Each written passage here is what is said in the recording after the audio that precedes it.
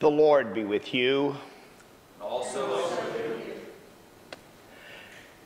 Tonight we begin the great 3 days of our Lord's passion, death, and resurrection.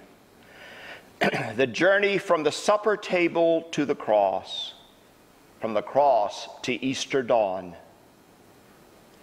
We are followers in his way, exploring his truth, encountering his life. This is the night when Christ, the Lamb of God, gave himself into the hands of those who would betray him.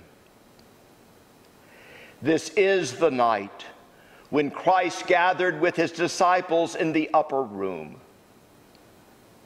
This is the night when Christ our Lord gave us this holy feast, that as we break the bread and drink the cup, we may here proclaim his holy sacrifice and come at last to his table in heaven. This is the night when Christ took a towel and washed the disciples' feet, showing us how to honor and serve one another in love. This is the night for watching and prayer. We give ourselves freely to the demands of these great days, confident that those who die in Christ will surely live with him.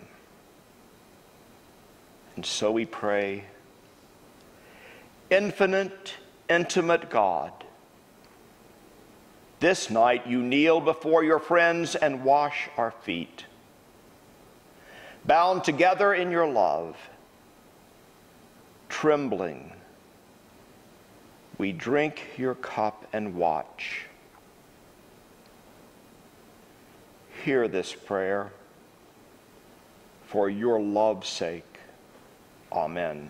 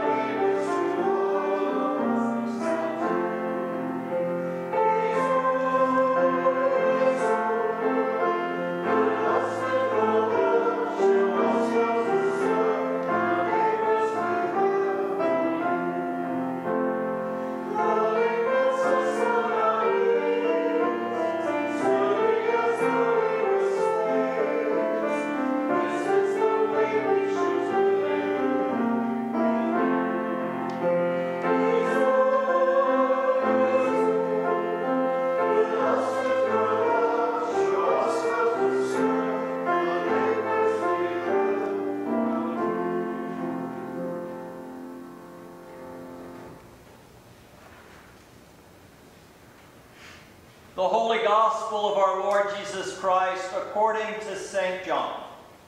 Glory to you, Lord Christ. Before the festival of the Passover, Jesus knew that his hour had come to depart from this world and to go to the Father.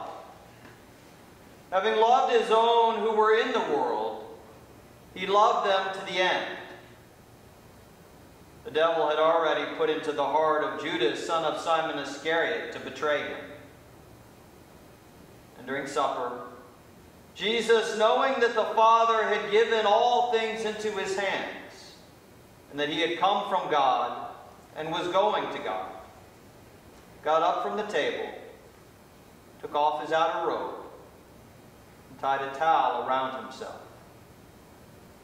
And he poured water into a basin and began to wash the disciples' feet and to wipe them with the towel that was tied around him. He came to Simon Peter, who said to him, "Lord, are you going to wash my feet?" Jesus answered, "You do not know now what I am doing, but later you will understand." Peter said to him, "You will never wash my feet." Jesus answered, "Unless I wash you, you will have no share of me." Simon Peter said to him, "Lord, not my feet only, but also my hands and my head." Jesus said to him, "One who is bathed does not need to wash except for the feet, but is entirely clean. And you are clean, though not all of you." For he knew who was to betray him, and for this reason he said, "Not all of you are clean." And after he'd washed their feet, he put on his robe, and he returned to the table, and he said to them, "Do you know what I have done to you? You call me teacher and Lord, and you are right, for that is what I am. So if I, your Lord and teacher, have washed your feet, you also ought to wash one another's feet. For I have set you an example, that you also should do as I have done to you. Very truly I tell you, servants are not greater than their master, nor are messengers greater than the one who sent them. If you know these things, you are blessed if you do them. Now the Son of Man has been glorified, and God has been glorified in him. If God has been glorified in him, God will also glorify him in himself, and will glorify him at once. Little children, I am with you only a little longer. You will look for me. And as I said to the Jews, now I say to you, where I am going, you cannot come. I give you a new commandment, that you love one another. Just as I have loved you, you also should love one another. By this, everyone will know that you are my disciples, if you have love for one another. The Gospel of the Lord. Praise to you, Lord Christ.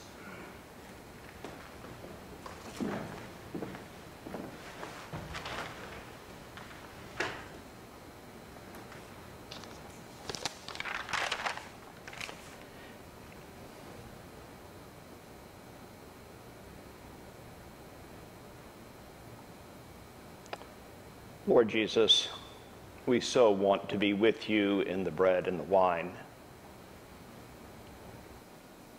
and we cannot.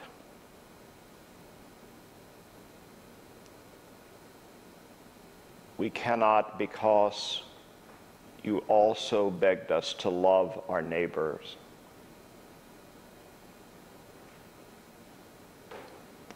Be with us in the power of your Spirit. Fill our troubled hearts. May the power of your Holy Spirit calm all anxiety due to absence. We pray on this holy Maundy Thursday. Amen.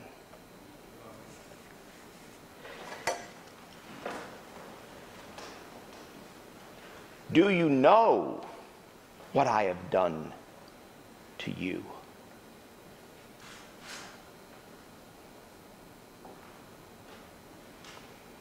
About 6 or 7 Holy Weeks years ago, I was leading the renewal of ordination vows for the clergy in the Valley of Virginia, and the service was being held in Woodstock. The host for that service was Alexander McPhail, an Episcopal priest, but who grew up in the Valley of Virginia in the Church of the Brethren. As his gesture of hospitality and welcome, he arranged for his home parish, the Church of the Brethren that raised him, for us to borrow their foot washing towels. Usually when I have done foot washings, I've robbed my own linen closet, and Barbara has the lid to the washing machine ready to receive what I have borrowed when the service is over. This was quite different.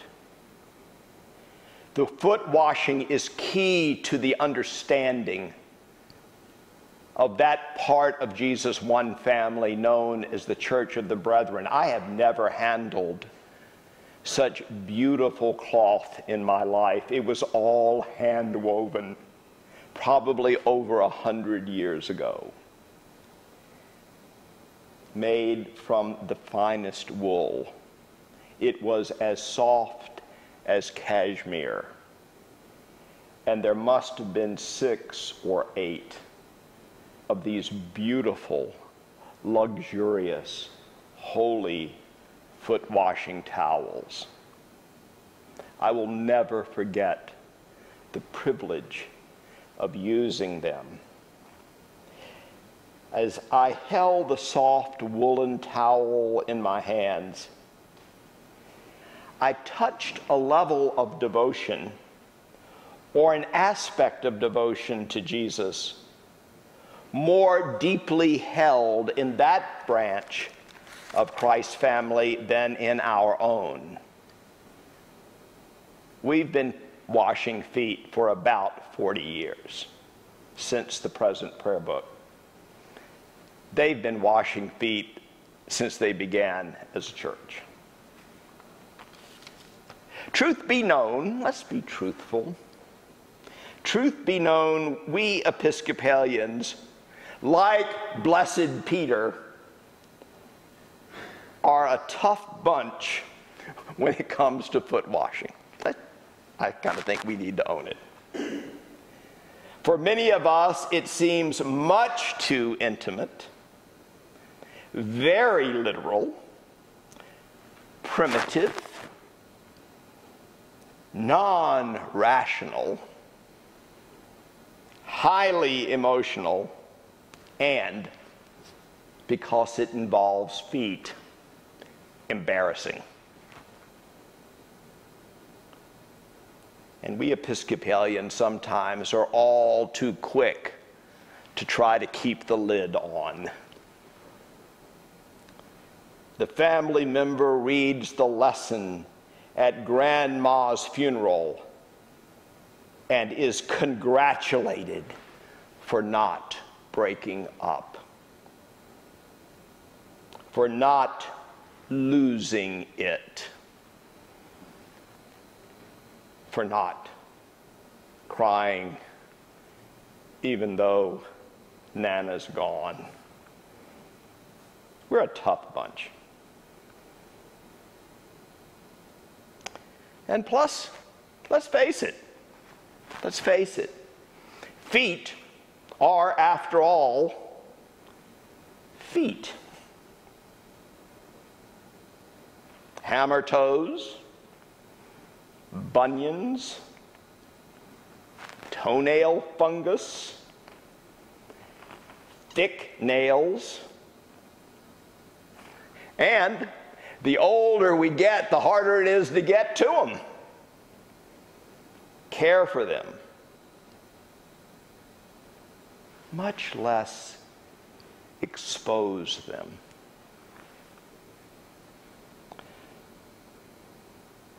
For most of us,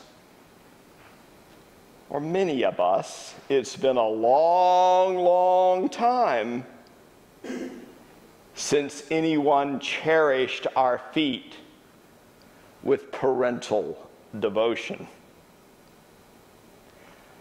and said, as my daddy used to say to me, "This little piggy went to market. This little piggy stayed home.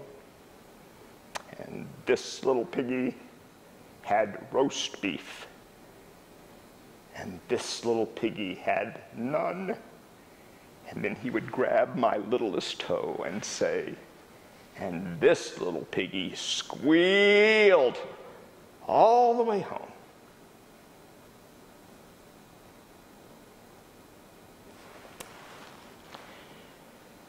Truth be known, I'm still that little boy.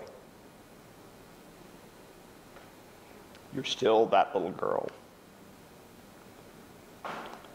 Because we grow the way trees grow. We grow around the previous season, not away from it. Deep in here, somewhere, is that little boy whose daddy cherished his feet. The way I cherished every little toe and every little finger of my babies and my grandbabies. Deep inside, sometimes so deeply inside that I have trouble accessing him, there is a little boy who once upon a time had his feet cherished.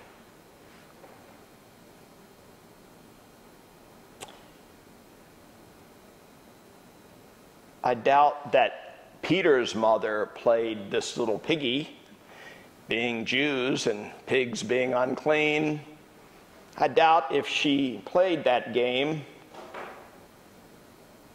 but I bet she held Peter's foot. And I bet at some point she kissed each of his toes. I bet Peter's mother cherished him the way moms do. I bet Peter's mother cherished his feet once upon a time, the way a woman with a priceless jar of nard took her rabbi and her Lord's feet into her hands and cherished them and lavished upon those feet not just her nard, but her willingness to endure shame for the sake of a larger love.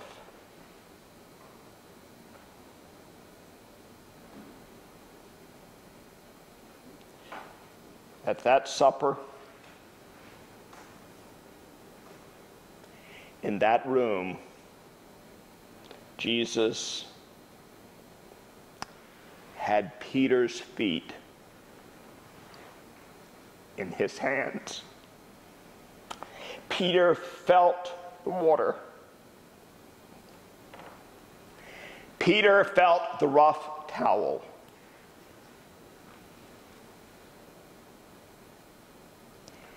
And Peter felt the costly tenderness.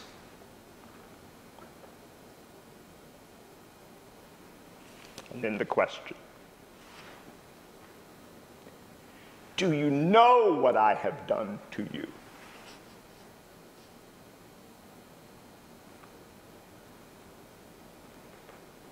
Do you know what I have done to you, Peter?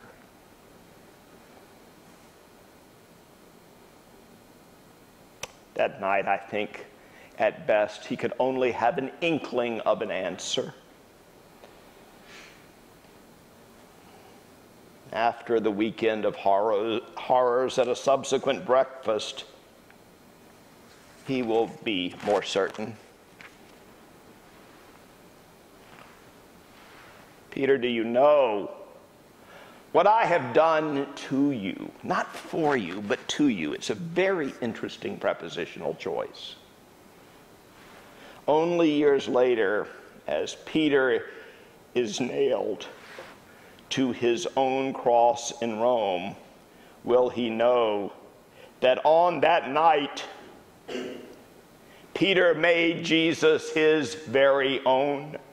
On that night, Peter was made an extension of serving love. On that night, Peter found that love so amazing, so divine, demanded his soul, his life, his all.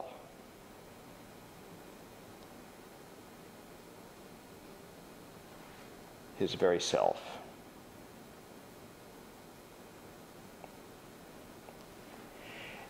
Every hand-woven thread in those brethren foot-washing towels was a meditation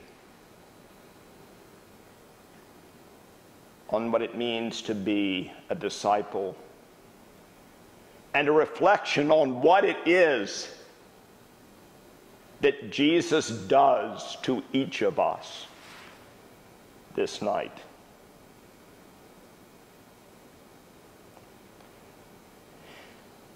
I am so sad that a dream that Ben and I and others had is not happening tonight. We were going to institute an agape Eucharist. We were going to have the Eucharist in the parish hall. There was going to be a lavish table with cheese and fruit and bread and wine and apple juice and families. And it was going to be the one Eucharist this year we did at the table. Then we were going to process the Eucharist into the church. We were going to strip the altar. We were going to be the St. James family together.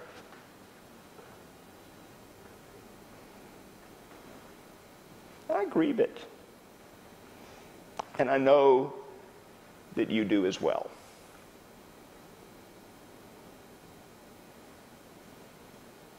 But we're only missing part of the gift.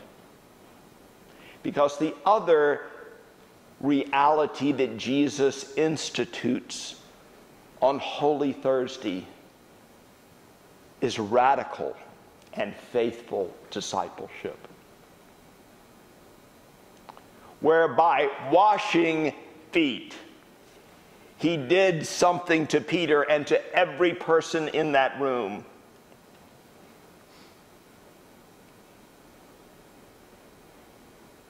And he said, wash each other's feet.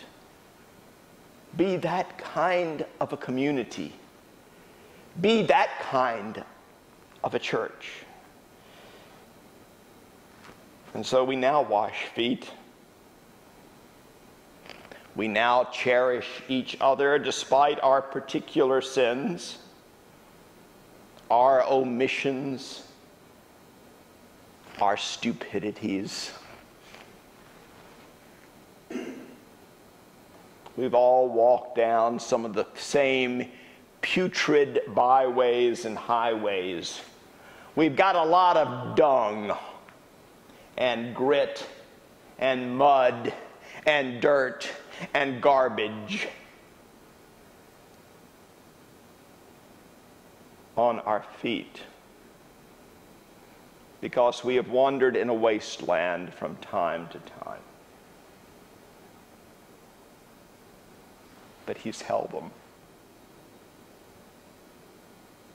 He's washed all of that away. He's wiped them clean. And now we're transformed. We are as transformed into his body as bread is transformed into his body, as wine is transformed into his blood. Do you know what he has done to us? With such sublime and intimate trust.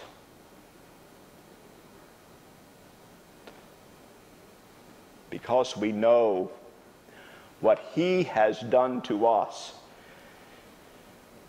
We wash feet, and some of you will wash feet in your homes in just a moment. And some of us will buy our neighbor's groceries. And some of us who are nurses are going to go to the hospital and do our shift.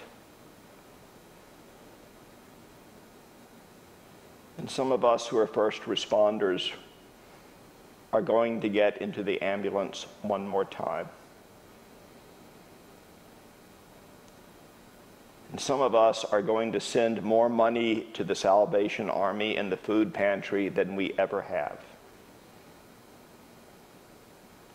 And some of us are going to call our lonely neighbors on the telephone. And some of us are going to actually do something very old-fashioned and write a handwritten note that can be read over and over and over again. And some of us, because we are his, are going to do this act of faithful discipleship this year. Because we know what he has done to us.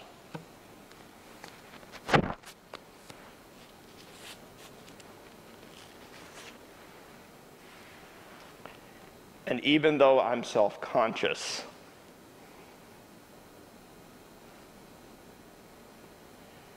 just because it's simple, and just because it's easy, doesn't mean it's not love. It doesn't mean that I'm not loving my neighbor, cherishing her health, protecting her,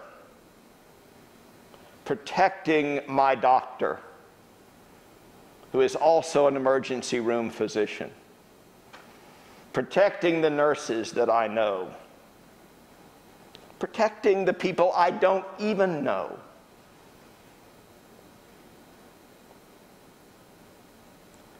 I put this mask on that both protects you from me, and because it is a sacrament of reality, does frighten us all, even more than the worst grisly Halloween mask.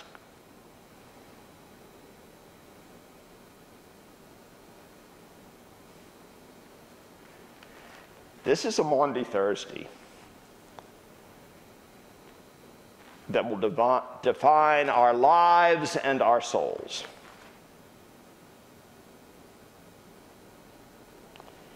And it is both the most daunting and in some ways the most impacting Holy Week of my life.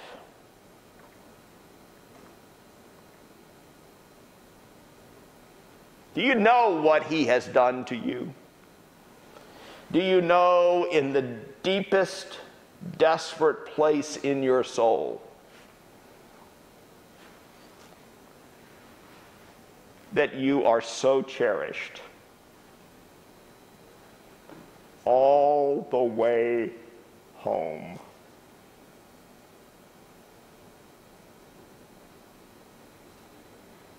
Amen.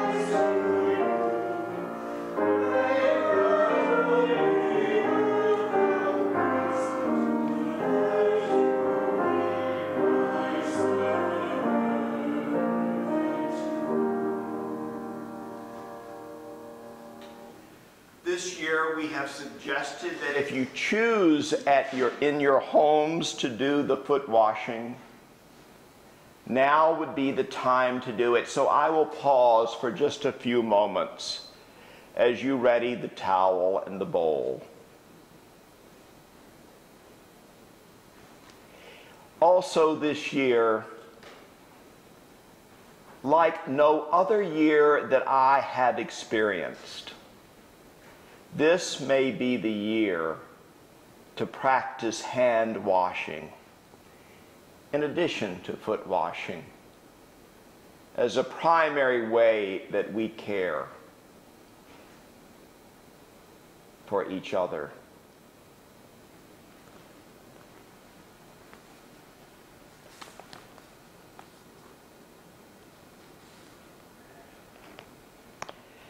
The Lord Jesus, after he had supped with his disciples and had washed their feet, said to them, "Do you know what your Lord and Master have done to you? I have given you an example that you should do as I have done. Peace is my last gift to you. My own peace I'll now leave with you. Peace which the world cannot give, I give to you. I give you a new commandment. Love one another as I have loved you." Peace is my last gift to you. My own peace I now leave with you. Peace which the world cannot give, I give to you. On this holy Thursday night, united with the Christian family throughout the world, in this first day of the Holy Triduum, let us pray fervently for the Church and for the world for which the Lord Jesus died.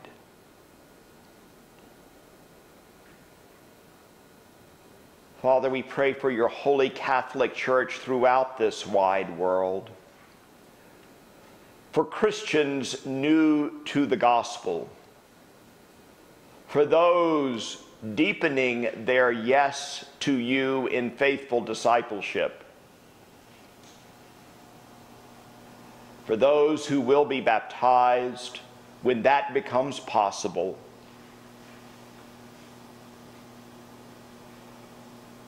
for those whose faith may have grown cold, that they would have an outpouring and a renewal of faith to face this hour with you. Lord, in your mercy.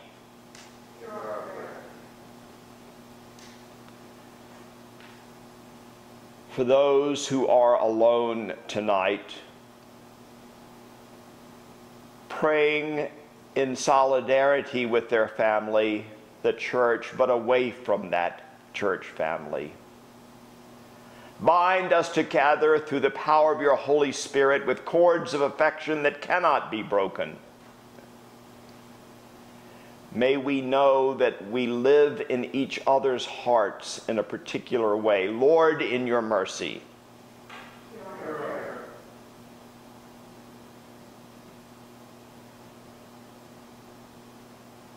Lord Jesus, our Lord and our God, our Savior and our friend, our brother.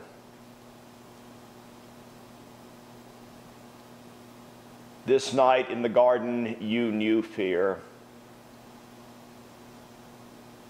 Your fear was palpable in sweat and in blood. Our fears are palpable. So mingle our fears with yours, so that hope will be rekindled in our hearts. Lord, in your mercy. Your prayer.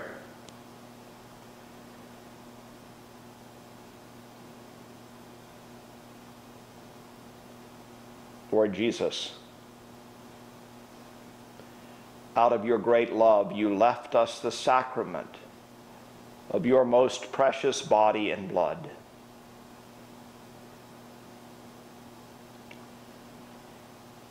Communicate your presence as we gratefully acknowledge that sublime gift.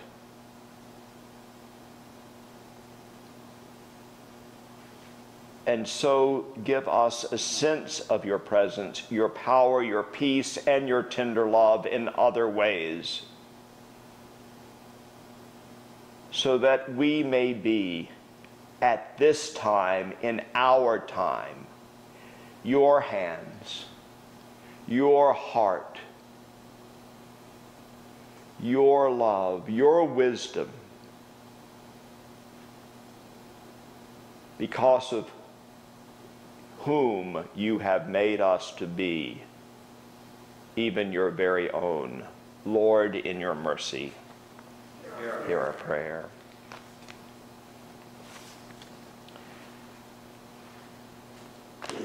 We now move to the devotion of the stripping of the altar, which is an enacted prayer.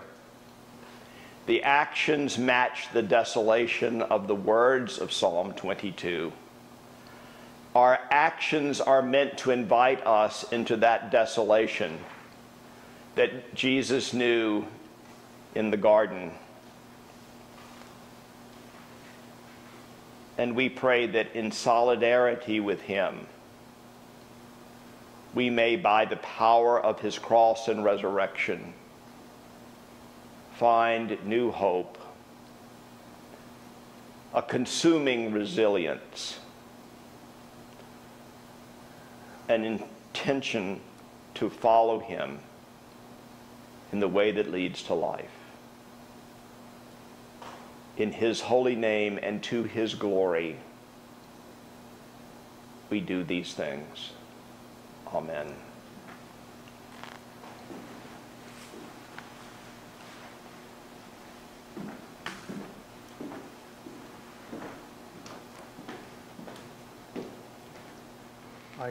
My God, why have you forsaken me, and are so far from my cry and from the words of my distress? O my God, I cry in the daytime, but you do not answer. By night as well, but I find no rest. Yet you are the Holy One, enthroned upon the praises of Israel. Our forefathers put their trust in you. They trusted, and you delivered them. They cried out to you and were delivered. They trusted in you and were not put to shame. But as for me, I am a worm and no man, scorned by all and despised by the people. All who see me laugh me to scorn. They curl their lips and wag their heads, saying, "He trusted in the Lord, let him deliver him. Let him rescue him, if he delights in him." Yet you are he who took me out of the womb and kept me safe upon my mother's breast. I have been entrusted to you ever since I was born. You were my God when I was still in my mother's womb. Be not far from me, for trouble is near, and there is none to help. Many young bulls encircle me. Strong bulls of Bashan surround me. They open wide their jaws at me, like a raving and roaring lion. I am poured out like water. All my bones are out of joint. My heart within my breast is melting wax. My mouth is dried out like a potsherd. My tongue sticks to the roof of my mouth, and you have laid me in the dust of the grave. Packs of dogs close me in, and gangs of evildoers circle around me. They pierce my hands and my feet. I can count all my bones. They stare and gloat over me. They divide my garments among them. They cast lots for my clothing. Be not far away, O Lord. You are my strength. Hasten to help me. Save me from the sword, my life from the power of the dog. Save me from the lion's mouth, my wretched body from the horns of wild bulls. I will declare your name to my brethren. In the midst of the congregation I will praise you. Praise the Lord, you that fear him. Stand in awe of him, O offspring of Israel. All you of Jacob's line, give glory. For he does not despise nor abhor the poor in their poverty. Neither does he hide his face among them. But when they cry to him, he hears them. My praise is of him in the great assembly. I will perform my vows in the presence of those who worship him. The poor shall eat and be satisfied, and those who seek the Lord shall praise him. May your heart live forever. All the ends of the earth shall remember and turn to the Lord, and all the families of the nations bow before him. For kingship belongs to the Lord. He rules over the nations. To him alone who sleep in the earth bow down in worship. All who go down to the dust fall before him. My soul shall live for him. My descendants shall serve him. They shall be known as the Lord's forever. They shall come and make known to a people yet unborn the saving deeds that he has done.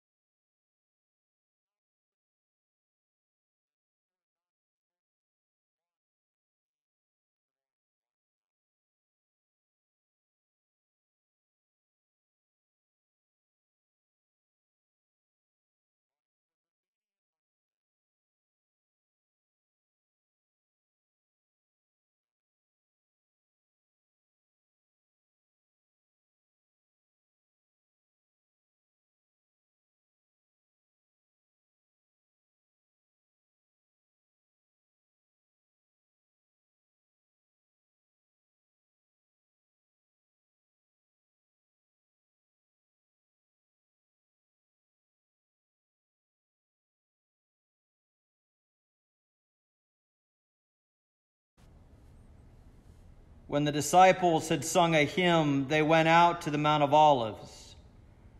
Jesus prayed to the Father, "If it is possible, take this cup of suffering from me." He said to his disciples, "How is it that you are not able to keep watch with me for 1 hour? The hour has come for the Son of Man to be handed over to the power of sinners." Christ was obedient unto death.